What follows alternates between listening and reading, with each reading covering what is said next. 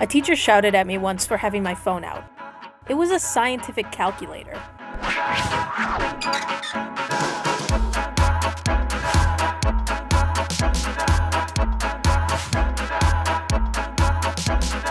In 6th grade, I cleared my throat during a no-talking session in math class. My teacher thought I was growling at a girl, and I got a detention.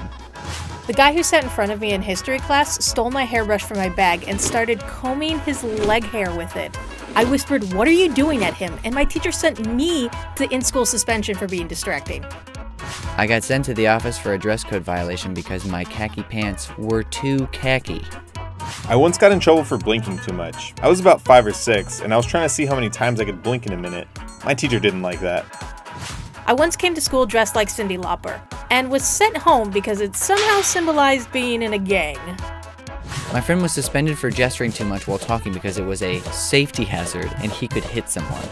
A kid at my middle school got a detention for putting a salami in a CD player.